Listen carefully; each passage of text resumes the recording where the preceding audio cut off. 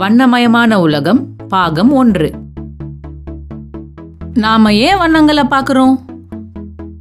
புல் ஏன் பச்சையா தெரியுது? வெள்ளை ஒளி பல வண்ணங்களோட கலவையால ஆனதுன்னு உங்களுக்கு தெரிஞ்சிருக்கும். ஏன்னா வெள்ளை ஒளி முப்பட்டகத்துல, அதாவது பிரிசம்ல ஊடுருவி வரும்போது நாம 7 வண்ணங்களை பார்க்கிறோம். இந்த 7 வண்ணங்களும் ஒன்னா சந்திக்கும் போது நமக்கு ஒரு வெள்ளை ஒளி கிடைக்குது. ஆனா நாம வெள்ளை நிறத்துல இருந்து சில வண்ணங்களை அகற்றி சில வண்ணங்களை மட்டும் கலந்தா வெள்ளைக்கு பதிலா வேற சில வண்ணங்களை பார்க்கிறோம். நாம பார்க்குற வண்ணங்கள் சிவப்பு, பச்சை, அப்புறம் நீல வண்ணங்களோட கலவையால உருவாகுது. இந்த 3 வண்ணங்களோட ஒளி நம்ம கண்கள்ல விழுவதை இங்க பார்க்கலாம்.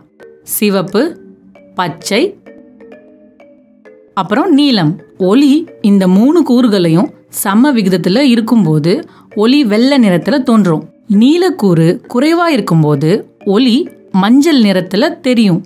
நீலம் அப்புறம் பச்சை கூறுகள் சுத்தமா காணாம போகிறப்போ சிவப்பு நிறத்தை மட்டும்தான் பார்க்குறோம். ஏன்னா சிவப்பு ஒளியை மட்டுமே கொண்ட ஒளி நம்ம கண்களுக்குள்ள நுழையுது. புல் பச்சை நிறமா தெரியுது. ஏன்னா இது வெள்ளை ஒளியில இருக்கிற மற்ற எல்லா கூறுகளையும் உறிஞ்சு பச்சை ஒளியை மட்டும் பிரதிபலிக்குது.